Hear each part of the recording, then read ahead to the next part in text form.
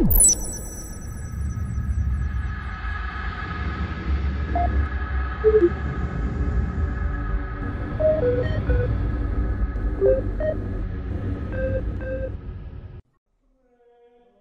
has been said, through the ancient tracts of the Catheric, that pride cometh before the fall.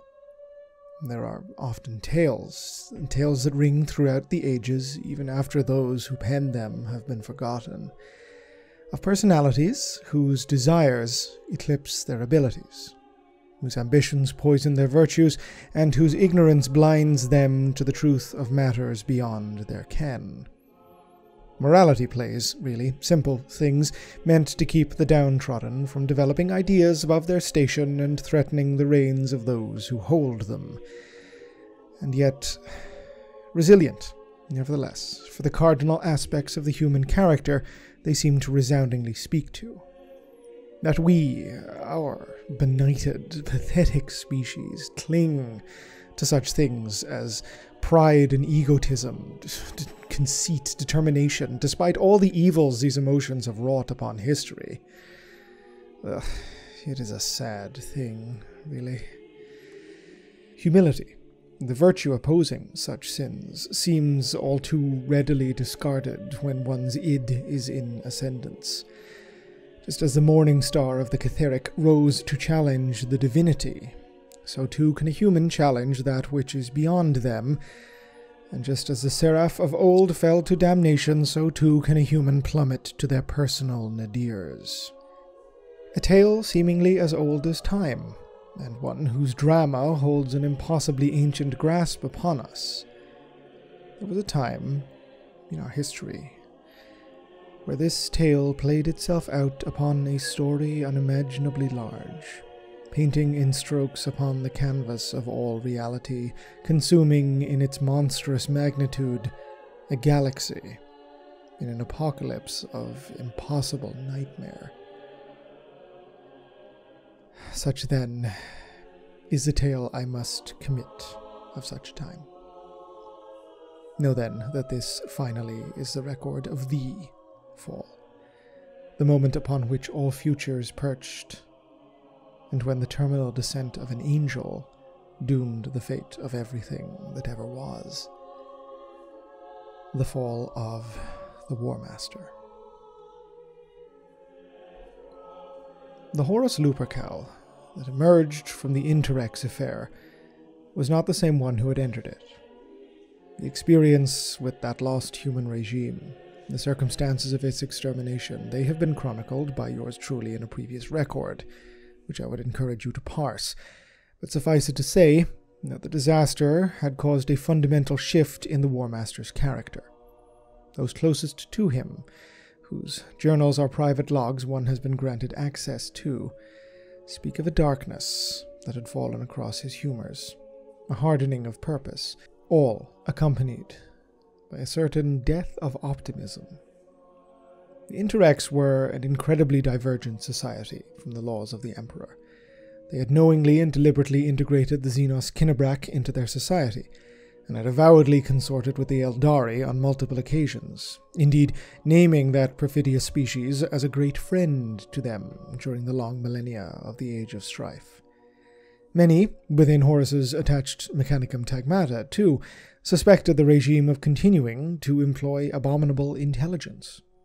Despite all of this, and the bellicose warmongering of senior members of the 16th Legion, first Captain Abaddon prime amongst them, Horus had made peace, and indeed integration with the Interrex, a priority, and a challenge for himself, wrought seemingly out of an innate desire to prove, just to he alone, that it could in fact be accomplished.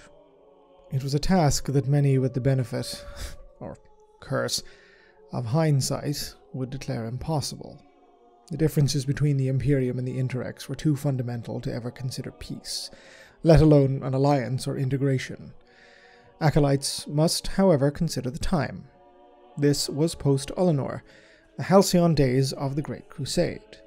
It was a period of boundless optimism for the future of humanity, and the Imperium had time and time again in the 2 centuries previous defied the odds and risen to overcome all challenges arrayed against them.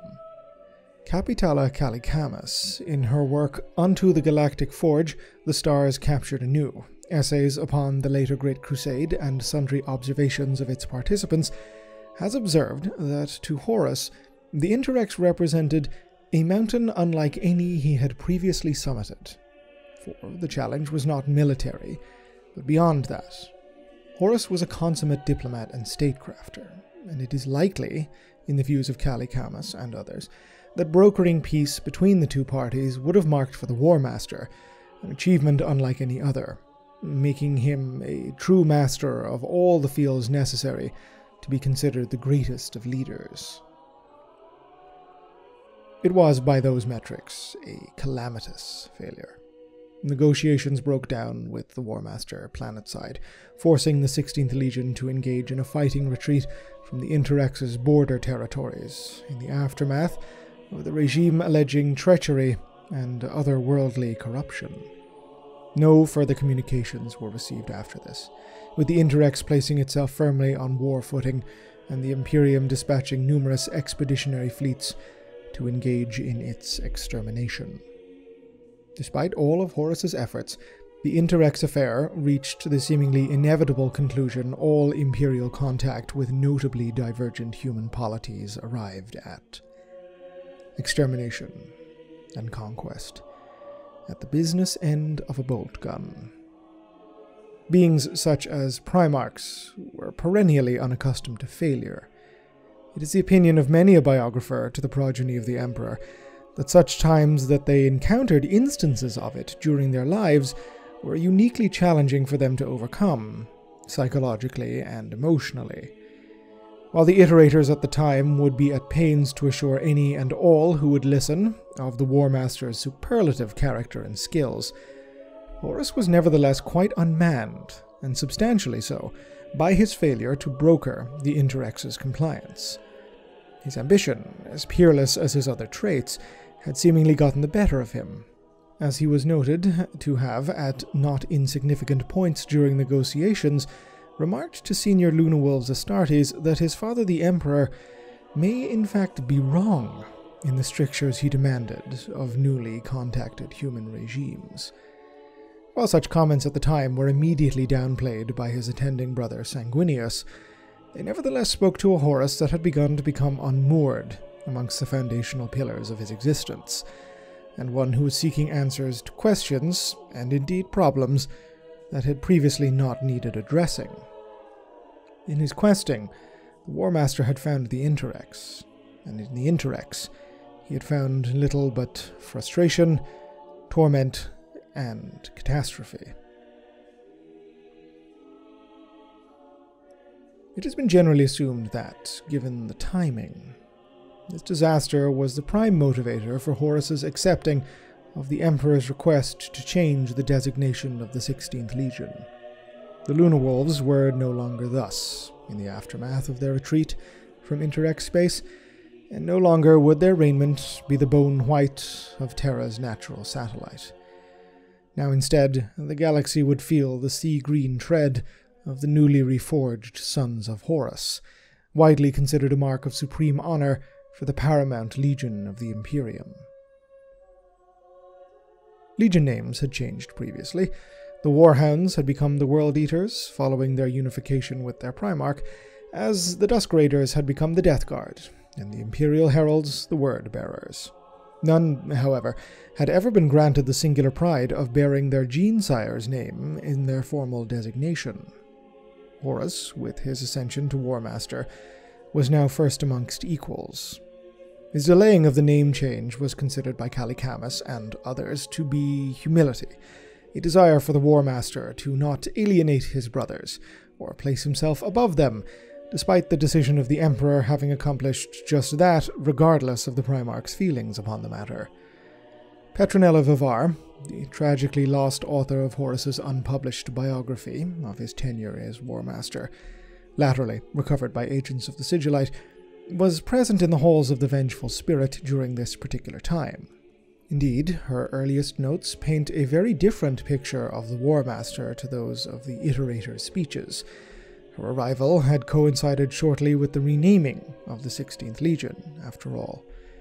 While Horus remained charismatic to a fault, a dynamo of boundless energy, she noted a hardening of the character of the man she had expected to meet. Vivar painted a picture of a Horus who had seemingly discarded the elements of optimism that had driven him during the Interrex affair. The Warmaster, this Warmaster, was now one concerned with his legacy, but also angry towards it, musing out loud to his equerry, Malogurst, that surely the Emperor would not have created a being such as him to be fleeting, but rather to be a titan for whom history itself would be shaped by. 10,000 years from now, I want my name to be known all across the heavens, said Lupercal, and only through the painful irony of later calamities can we ever consider such a statement. This change in character was noted by senior 16th Legion Astartes too, most notably 10th Company Captain and member of Horus's advisory Mornaval Council, Garviel Loken. Loken wrote how, troublingly, the Warmaster had ceased to find the humour of his fellow captain Tariq Torgadan pleasant, instead reacting to the 2nd Company Captain's jests with irritability and outright anger. A particular target of the Warmaster's ire, one that was making itself more and more present across the galaxy during this particular time in history, were the exector agents of the Adeptus Administratum, ordered out into the still young Imperium by the Civilian Council of Terra, itself a recent creation of the Emperor following his formal withdrawal from frontline combat. The reasoning was fundamentally solid. After 2 centuries of leading and funding the Great Crusade, a formalized system of taxation would be required for the tens of thousands of planets now rebuilding themselves towards the imperial future. The appearance of the taxman has never been, throughout the vast sum of human history, ever considered a good thing, and certainly the introduction of the imperial tithe, Terra's due, or as some would call it, the Emperor's blood gelt, met with scant welcome and far more frequent hostility.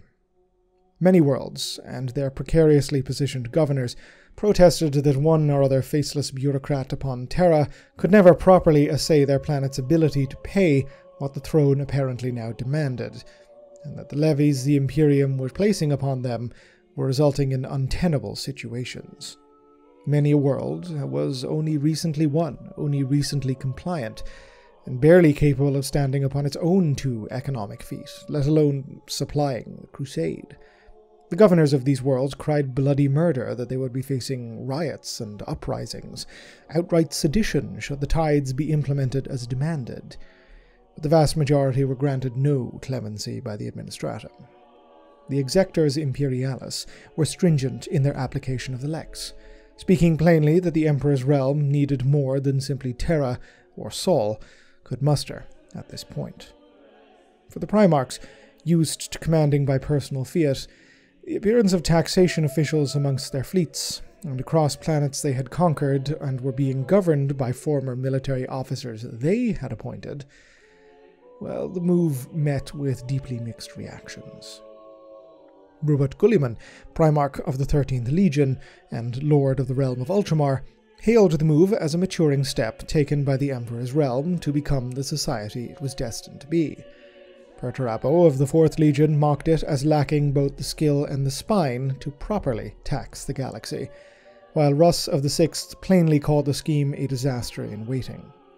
Horus, it would appear, sided with his Fenrisian brother upon the matter. If I had my choice, the Warmaster was recorded as having told Garviel Loken during discussion of potential means of delaying taxation, I would kill every exector in the Imperium, but I'm sure we would be getting tax bills from hell before breakfast. Loken wrote that he had initially laughed at such an absurd suggestion, but that the laughter had died in his throat when he realized he was unsure if his Primarch was in fact joking. This disconnect between Horus and the ideals of the Crusade were minor at first, but noticeable to Astartes of character and conviction, as Garvia Loken is often considered by historians of the era. An admitted idealist, Loken was patently disturbed by what he was perceiving amongst his Primarch, and indeed amongst many within the upper echelons of the Sons of Horus, especially his fellow Mournival member, First Captain Abaddon, who had begun to openly disdain the presence of baseline humans, especially remembrancers, amongst the expeditionary fleets of the Imperium. A tension was making itself apparent, a sort of delayed morning rising from the triumphal rush and hangover of Ullanor, as Loic Gerentius put it in the introduction of his seminal Lamentations upon the Age of Darkness. It was amidst this tumult that the 63rd Expeditionary Fleet was summoned to a mission that was, for the Sons of Horus, unprecedented. An imperial world was, apparently, undergoing an issue with a treasonous governor. Davin, or 63-8, being the 8th world brought into compliance by Horus's fleet, had been an easy victory for the then Luna Wolves. Its people, comprised of tribal bands formed around a primitivistic and shamanic shared culture, had surrendered upon putting up initial resistance, for all the world appearing to embrace the secularism of the imperial truth with enthusiasm once it had been shown the sheer power of the invaders. Their eagerness, indeed, to accede to the Emperor's creed prompted Horus to delegate, in the aftermath of conquest, a detachment of the 17th Legion Word-Bearers under First Captain Cor Phaeron to minister to this newly compliant world, having deemed the Davinites model new imperial subjects, as well as likely considering them potential aspirants for future Astartes ascension. 60 years later, his compliance was being called into question by the alleged actions of the then governor.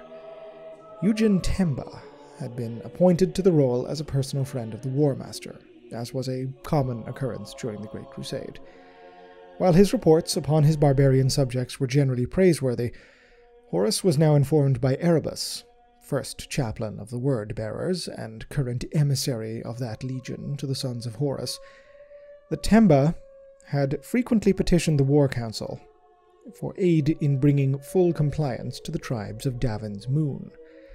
These requests had been formally denied in every instance, apparently prompting a desperate Temba to personally lead the planetary defense force on an expedition to the Moon to suppress the recalcitrant satellite by force. This had, to Horus's absolute fury, apparently occurred decades before it had reached his ears. What had become of this force, and Temba, and the planet's monitor frigate, the Glory of Terra, was at the time of the Primarch's arrival unknown. That is, according to Erebus. What the 16th Legion found upon Davin's Moon is a matter of record, both by Legion horologs and the presence of Petronella Vivar in the drop assault cadre. But at the time, it defied explanation by conventional means.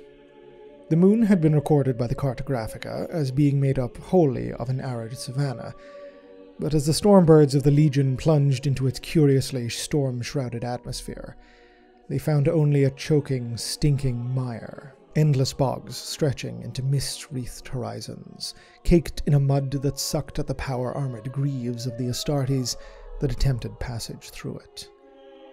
As a crowning, sinister oddity, there loomed over this quagmire the rotting, rusting carcass of the Glory of Terra, wrecked upon the shore of this benighted moon, and seemingly being consumed into its depths.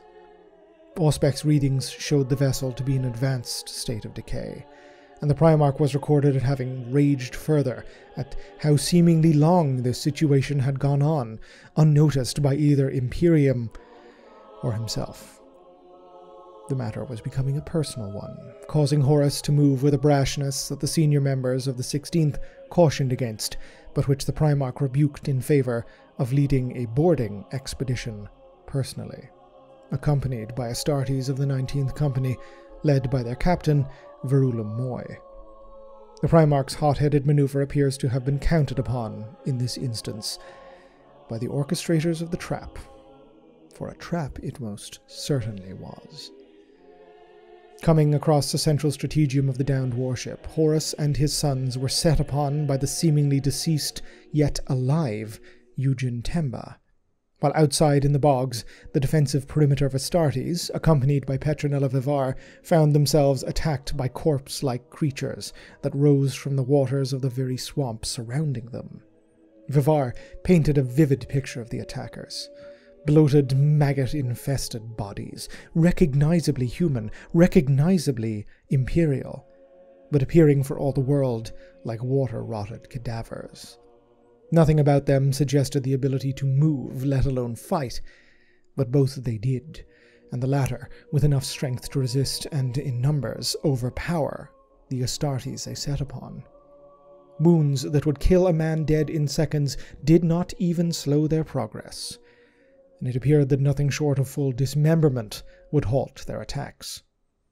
The only common feature amongst these horrific assailants was a bizarre trend for their eyes to mutate and melt into one cyclopean organ, set in the middle of their face, milky and pus-caked, but alive, with an impossible vitality. Temba, by all accounts, was apparently worse, but even more alive. He appeared in full possession of his faculties, speaking to Horus directly from a corpulent, swollen body that, by any physical standards, was too large to move under its own power. Such a supposition stayed the Primarch's hand that, and for the love that he bore for his former friend reduced now to corruption and rot, but it would be this compassion that doomed the galaxy. Temba, or rather, the thing that had once been him, assaulted Horus and his accompanying Astartes, slaying Verula Moy and the escorts, comporting himself impossibly well against a Primarch in single combat. The blade he bore appeared to have a life of its own, weaving and ducking, subverting the defences, and it was too late that Horus, blinded by his grief and rage, would recognize it for what it was. The anatheme, a weapon created by the Xenos Kinnebrek, the self-same thinking sword that the Interrex had accused the sons of Horus of stealing from their hall of devices upon Zenobia. It appeared, essentially, to be animating and guiding Temba's cackling body, and despite the superlative skill of Horus, it sank itself into his left shoulder.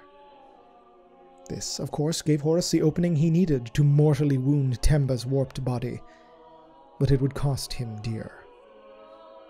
All that his former friend could do was provide Horus with a warning that a force, unlike anything he could possibly comprehend, was moving against him. Those were his last words. Returning to the Sons of Horus outside the crashed vessel, Horus shrugged off their questions and calls to aid him, before collapsing into the mire. It is perhaps difficult, impossible even, for those of us removed from this event by the crushing tides of history to grasp the sheer magnitude of so apparently simple a thing as a Primarch collapsing.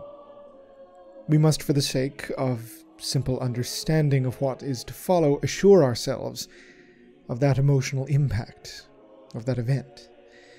In a previous chronicle one has committed to record, your humble servant explored the psychological consequences of the death of Ferrus Manus upon his sons in the 10th Legion Iron Hands.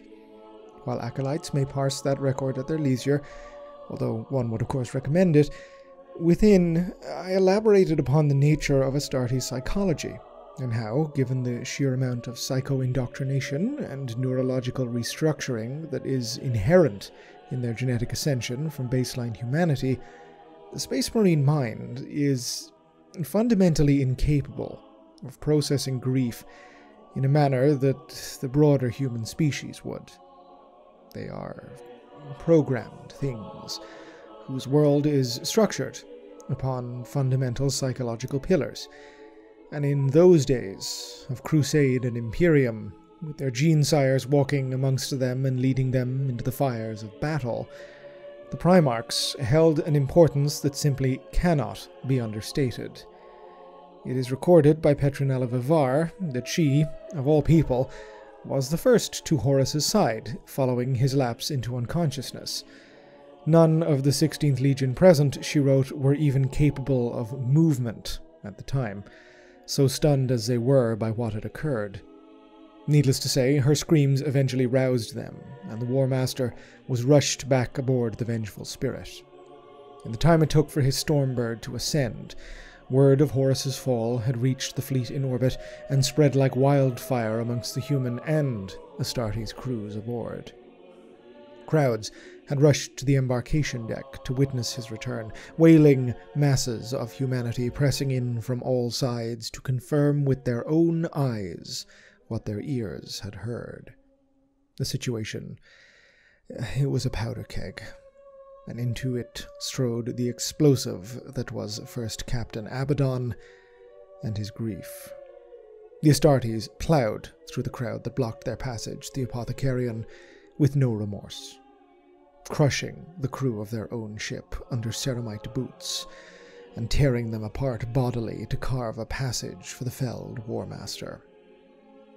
It was butchery, as one onlooker was recorded as having said, mindless murder, regardless of their state of mind.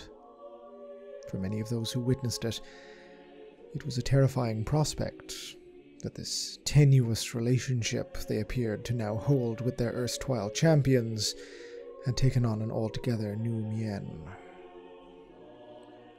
Horus's injury, examined by the Apothecarion of the 16th Legion, was unlike anything they had ever encountered or had the capabilities to treat. Primarch physiology is a system beyond the comprehension of any being save the Emperor himself, but by general understanding, it should be immune to effectively all pathogens. Yet, inside Horus's body, pathogens were emerging, replicating, collapsing, and reforming at speeds and varieties akin to nothing on record within the span of human knowledge.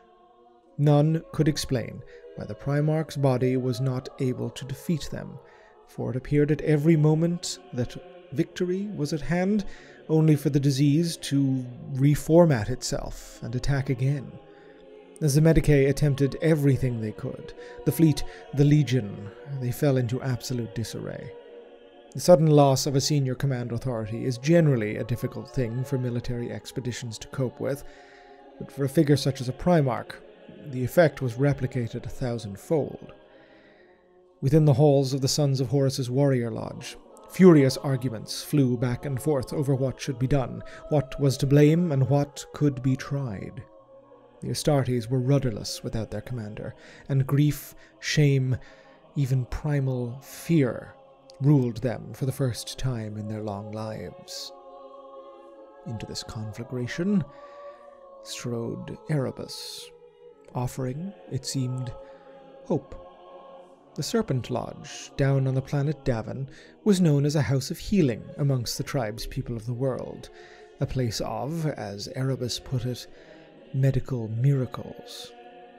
The wound Horus received was clearly of Davin, he claimed, whatever the treachery of Temba and his ilk, and that in Davin the secret to its rectification could no doubt be found. It was a mark, perhaps, of how myopic the Sons of Horus had become in their grief, that the first chaplain's decidedly spiritualistic words did not alarm. Quite the opposite. It was hastily decided amongst many of the lodge, thus the senior captains, that the Primarch would be brought to the Serpent Lodge. Only Garviel Loken and Tariq Torgadon raised their voices in opposition to the move, calling such a thing wild recklessness and base superstition beneath that of the Sons of the Imperium. But they were overruled by the fury of Abaddon and the helplessness of the 4th Mournival member, 4th Captain Horus Aximand, not to mention the overwhelming majority of the other captains. What happened within the Lodge of Davin will now be imparted to record, with as much veracity as one is able, but it must be noted at the outset that the sources are but two: the writings of Petronella Vivar before her untimely death, and, it is difficult for one to admit, but I must, the surviving journals of Magnus the Red, called the Crimson King, Lord Primarch of the 15th Legion Thousand Sons. Obviously, the writings of so fallen an angel as he are to be considered with the most skeptical of minds, and many would no doubt argue for my immediate execution for even imparting them to official record. In one's defense, Magnus, despite his status as Traitoris Perdicia, fallen son of the Emperor Demon, thing of hateful nightmare, was nevertheless at one point in his cursed existence a scholar. It is not for me to editorialize, merely to record for the purposes of this chronicle, and I would be remiss to omit one of the only potential sources we have into the mind of Horus Lupercal at this pivotal moment. Proceeding apace, the course of events following the Warmaster's surrender to the priests of the Serpent Lodge is unclear. Erebus, for one, disappeared from the sight of the Sons present after conducting an accord with the Davinites, and Horus was committed to a chamber at the heart of the Temple Fane, with his Astartes formally forbidden from entering lest they disrupt the process. It would appear that, given all we know, what little we know of what followed after, Horus's psyche was subjected to malefica, removing his soul presence from his body in order to be granted psychic communion with, well, that is uncertain. Suffice it to say, the Warmaster embarked on a journey most eldritch, his being taken across time and space and soul. By Horus's own word, he was apparently guided upon this quest by a spectre of the Luna Wolves' captain, Hastur Sejanus, beloved by the Primarch but dead these many years. Sejanus spoke of an impending tragedy that would befall the Imperium, the root of which was the Emperor's own arrogance. Assailed by visions of this nightmare future, Horus was apparently unable to believe his eyes.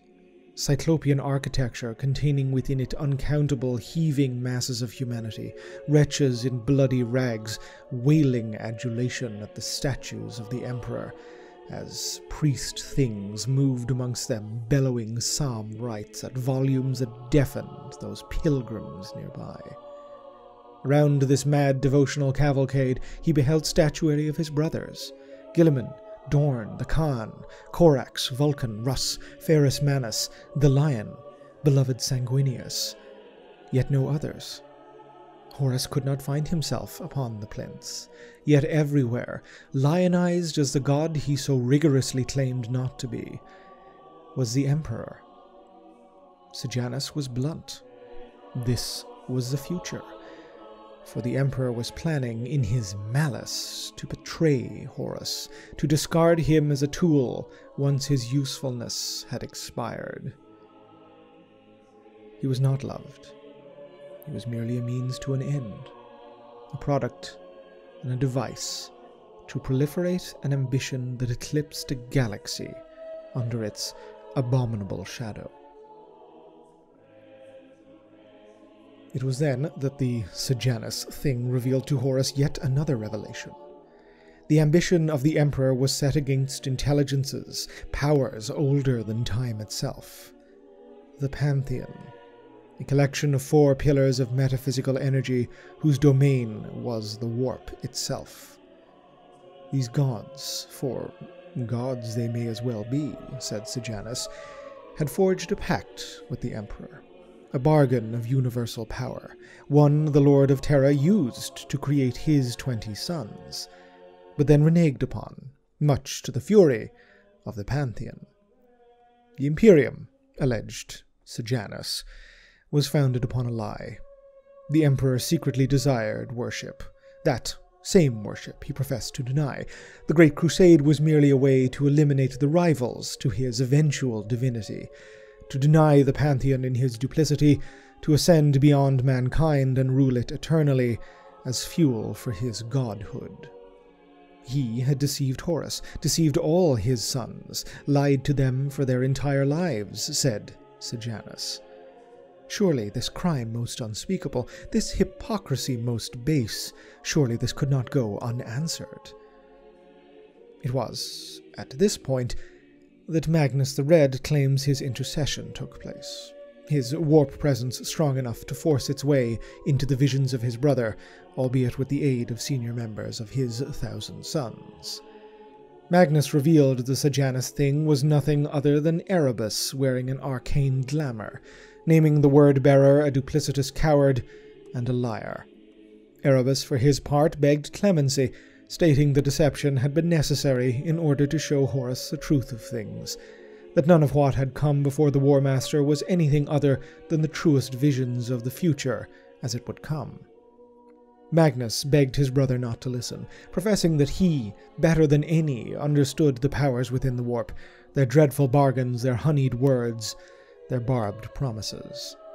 Fell things they were, continued the Crimson King, self-aware hurricanes of emotion and hate that desired nothing but to usurp, control, and corrupt. Horus must trust their father, Magnus pleaded. Trust the Emperor, beloved by all, that he knew what was best for humanity and his sons. These words, it must be said, were perhaps an ill-advised choice, given the timing and manner in which they were imparted. Magnus the Red had scant years prior, before the entire conclave of Nicaea, sworn to give up the practice of utilizing his psychana, and never again to dabble in the arcane that was now outlawed by imperial writ. Yet, here he was, in full breach of the Emperor's edict, using those self-same powers to bring what he was claiming was the light of truth and honesty to Horus at a time of crisis. Horus raged against his brother, accusing him of the same treachery he was professing to be there to save the Warmaster from. This, then, was Horus's choice, as presented by these two figures. Erebus, present in the Primarch's mindscape under deception, yet professing to tell a truth beyond imagination, and Magnus, present in self-honesty, yet with deceit all of his own, professing that all had been lies, and that truth, filial piety, loyalty, these were the only means by which Horus could do what was right. The Word-bearer pleaded that the universe must know the truth of the Emperor's lies, and the Crimson King that there were things at play beyond Horus's comprehension, and that only by staying true to the Imperium, to its Emperor, to their father, would the future be assured. Whether or not the above occurred as written, none can actually say. There are aspects to Vivar's account that are questionable, not least how many of her interviews with the Primarch took place during his fevered moments of lucidity before and after his internment within the Davinite Lodge. Similarly, the crimes of Magnus the Red are legion, as are his deceptions, to say nothing of the vile serpent that is Erebus of the Word-bearers. What can be established, given our knowledge of later events, is as follows. Erebus, and the Word-bearers as a legion, had fallen many decades prior into the thrall of that darkest of pantheons, and had been seeking, since that time, to bring the worship of the foulest of gods to the Imperium. While the circumstances of this fall shall be detailed in a subsequent record, the faith of the Primarch Lorgar Aurelian was now fully depraved, a veneration of nightmares beyond reality, and Erebus was acting under his father's explicit instructions to bring his brother Horus into the corrupted fold. It had been Erebus who had stolen the anathema from Zenobia, who had planted it with the poor Eugen Temba to wound the Warmaster and prompt his delivery to the Davinite priests. Given the timing of the Word-bearer's delegation upon the planet following its compliance decades prior, it is almost certain that Corphaeron, a devotee of the oldest faiths of Colchis, even as he professed the singular truth of the Imperium, had uncovered evidence of the Pantheon's worship within the Davinite culture, and had nurtured it as eventual fruit that was to be born for the Warmaster's fall. The Davinites were a cursed people, cavorting with the demonic and the foul, and the sons of Horus, in their grief, had delivered their Primarch into such hands. Such had been apparently ordained as the outcome of a conspiracy decades in the making. The monstrosity of such a plan is obvious, but it appears that, ultimately, the decision, the final call, rested upon the mind of Horus Lupercal himself. Even within recovered records of the 17th Legion, there appears to have been no certainty of outcome, that despite the machinations of Lorgar, fate rested upon a precipice that night on Davin. It is, of course, known what would come of it. What destiny awaited the galaxy when Horus emerged from the Serpent Lodge, a changed man, possessed of new convictions. Convictions in whose fire the galaxy would soon come to burn. But before any such conflagration could flare into horrendous life, it would require a spark. That spark? A distant planetary system, unknown to many, but whose name would soon resound with infamy unparalleled. Istvan.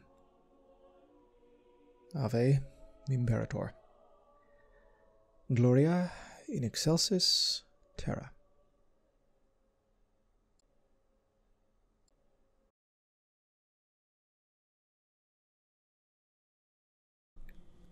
This video and this channel were made possible thanks to the very kind donations and support from my Patreon subscribers.